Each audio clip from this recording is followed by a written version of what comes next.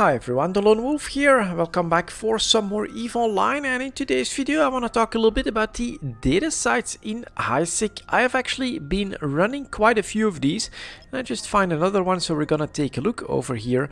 And I have found that they make decently good ISK. Now it's not great ISK, and normally I would not bother too much with these data sites, but I've been trying a different type of exploration, basically one where I don't focus only on the very best combat signatures, like the 3 4 out of 10s or the Sancho Vigils for instance, so that I give myself the best chance at a nice faction drop. No, I've been taking my time a little bit more, try to clean up some more stuff inside any system that I explore, including anomalies, including looting them with a mobile tractor unit and salvaging them. It's definitely not as efficient as you're pinpointing, exploring and pinpointing the best combat site, things like that. But I feel like you do get decent returns, and to my surprise, the data sites have been treating me really well. So let's do this one. 4 shards, not bad. Definitely slightly above average, I would say. 3 to 4 is the normal average of what I'm finding at the moment.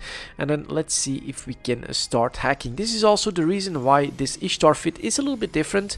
It now has a Microwarpdrive so that I can burst myself from shard to shard a little bit more efficiently compared to the pure Afterburner fit. And this has really been my experience. Look at that. First shard, 2.3 million thanks to 2 decryptors. I think that that is pretty damn reasonable for the amount of time that we are spending in here. Next up, we've got one that's at like 7-8 kilometers. So I'll quickly jump over there with the Afterburner. A Microwarpdrive burst would actually put me too far beyond this shard. You do have to learn that a little bit. But I've been getting to grips with it. I've been doing it a little bit, and it's going better and better. So this one is done. Definitely gonna grab that. Unfortunately, no good loot here. Then we have one at 20 kilometers where we almost have a line of sight. So we're actually gonna try to shoot up a little bit. Microwarpdrive 20k. I think it's still 1 burst. Let's go. Orbit at 500 is what I like to use, and then once we get close to the 6 kilometer range, you can just start scanning, you're hacking, excuse me. Go up here and try to find that core. I've been doing this because, well, I got a cold, so my energy levels are actually pretty low at the moment, and then I'm mostly looking to relax. But look at that, another decryptor, another 500,000, so that puts us at almost 3 million for this data site, and we still have 1 left to go. We're misaligned, so I think that here we can still afford at 12 kilometers to use the Microwarpdrive bursts. Then we're gonna orbit this puppy at 500, start our hack, and hope for some more extra loot. Let's see if we can find it. There it is. Grab the loot. Look at that, another 2.5 million ISK. So this is like 6 million ISK almost from a single data site. I think that that's actually pretty damn amazing. Not sure if you guys share this experience as well, but definitely put it in the comments if it's worth it to go after these data sites in HiSec. Now, from my perspective, it is pretty steady stream. I think a lot of people actually completely skip those. I'm not seeing a lot of competition in here, and yeah, with the right fit you can basically run from shard to shard quite quickly and efficiently. And as I've said here, I've now been exploring for a little bit. I haven't found any good combat sites, but spending that time going through these data sites, here's another 10 million in decryptors. Plus, I think I've got these as well. Yep, look at that, these here as well, 11.4 million. A little bit more, going up to 14.4 million in data sites from a single run of maybe 6 systems so far. I'm amazed. I'm actually really amazed. I've also been running the relic sites. Those are still absolutely terrible. Salvage is worth a little bit more these days, but it's still not worth it. You're not getting containers there that are worth more than 1 million or anything like that. It's quite terrible. But these data sites have really surprised me. And so, as I've said, maybe we'll do a little bit more exploration in this side as well. Perhaps we'll find something good with so few people in a local. And I'll show you guys how I've been running this actually. If you see something like a refuge, well, there is definitely potential there as well. So press stack all, go look for your mobile tractor unit. And while we're doing that, we're gonna scan for these 4 signatures.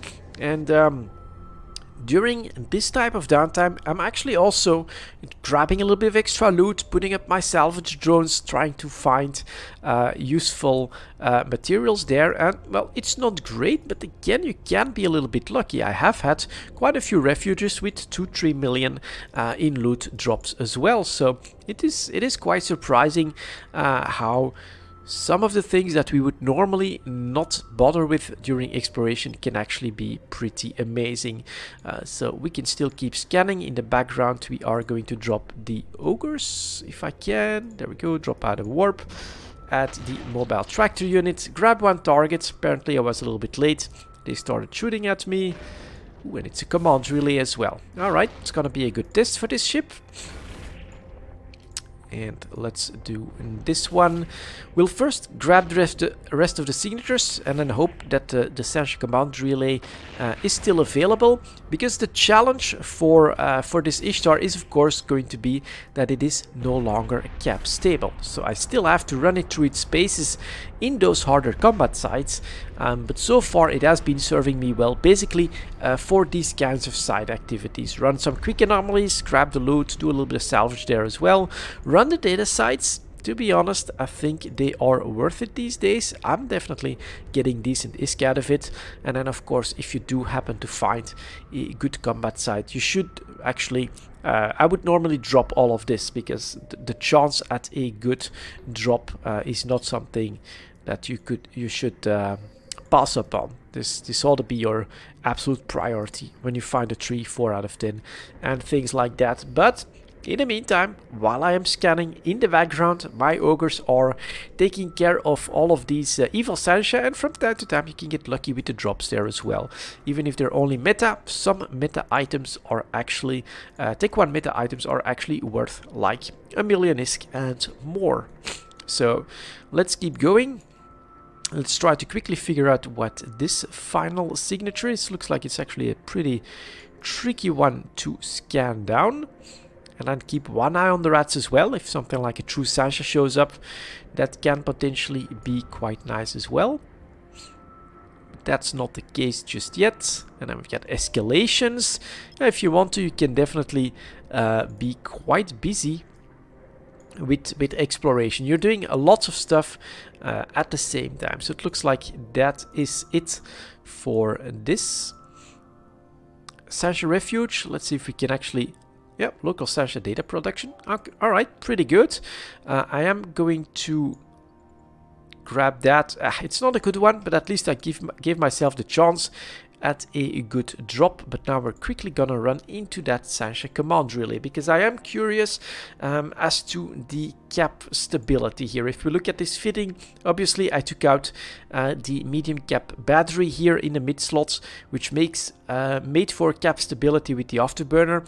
Microwarpdrive, as I've said, it is for the data sites, just to cut down on the travel time there. And I could still save a mid slot, of course, by going for a combined analyzer. But if I simulate this and I put everything out except for the tank, we're still cap stable. So it should basically, in theory, still do fine, even in these tougher combat sites. So let's get in on this 3 out of 10.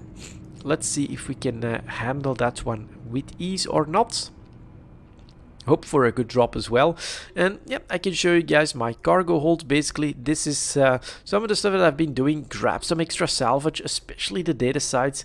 They've been treating me quite well. And I think just a little bit of extra side activities and 10, 15, 20 million extra in the bank. Why the hell not? Not super interesting for people that are looking to min-max their time. For more experienced players, this is not that great. But for newer players, getting this type of ISK might actually be pretty good. So let's get started here. In the meantime, I really should blow my nose.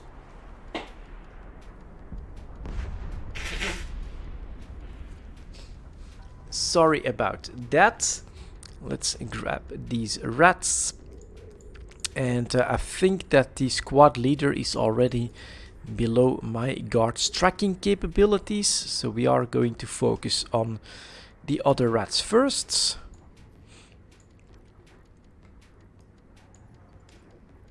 That one, I love this about the Ishtar. It's just so nice, so versatile. Look at that, just cutting down all of these little rats. You can add a little bit of laser fire here and there, but I haven't had to move, and haven't had to worry about basically anything, and we are just blapping away at all of these rats. Even here at 21 kilometers shouldn't be a problem. Well, actually 4 misses, so this is definitely slowing down. They're also targeting one, so we are going to switch to a couple of small drones. Let's spread them out like this first, like cat. Damn it, and then we're gonna approach the Black Ops squad leader. But yeah, first room of course, and this is only the 3 out of 10, but as you can see, 0 damage on my tank so far. Haven't had to worry at all. They don't like my Federation Navy Hobgoblin. They are going after that one actually, but we'll quickly, I think it's gonna be the Black Ops squad leader that's doing that, so once we go after him we'll be fine. All drones on him. I think he's gonna start missing then. Blap, there he goes. Take that. I'm actually gonna afterburn towards the wreck. You should do this. I think it is worth it. You have a tiny chance at a faction drop from this one. And then here I think we'll try to Microwarpdrive again. Full speed, and then room number 2. There we go. For room number 2, definitely get your mobile tractor unit ready. Like that. And look for the frigate. There it is. There's only one frigate, and it is your main target. We're gonna start targeting that mobile tractor unit. Once we're at like 3/4, we should be fine. Guards come out. Engage, and now we will want our tank just in case, because those missiles will do quite a little bit of damage. If we want to clear everything out, we can start targeting these destroyers as well. Full hits, that's pretty good. Blaps, he is gone. Going after the rest next. And just a little bit of patience, because here comes our loot. Normally, Overseer frigate wreck. Let's hope so. Would be good. You can relax here as well if you want to. Your drones will look for their own targets, so stuff will just keep blowing up in front of you. This is actually very satisfying as well if you're looking to just relax. They will start to shoot through your tank, but you're at a good distance, so that's going to take them a little bit of time. Let's see what kind of loot we get here. Alright, 87 million. Yep, 8 type Afterburner. That is of course quite awesome. But this doesn't happen every single time. You do from time to time have droughts, basically, if all you're doing is focusing on these 3 out of 10s, 4 out of 10s, and all of these great combat sites. And so something that we still have over here is another data site, so we're gonna take a quick look at that and see if we can just get a couple of extra million out of our exploration run here. But yeah, this is my changed Ishtar. It is basically aimed not to run these combat sites exclusively, not to focus exclusively on that efficiency, on the best chance for the best loot for your time spent in the game, but to do a little bit of everything, to basically be a cleanup explorer in EVE Online. And this includes the data sites, which in my opinion have been worth it. So here we have 4 of these shards again. Let's see, the first one, still 14 kilometers. I think that we can use the Microwarpdrive for that one, and let's see if we can confirm what I've been finding so far, that these are actually doing quite well in revenue.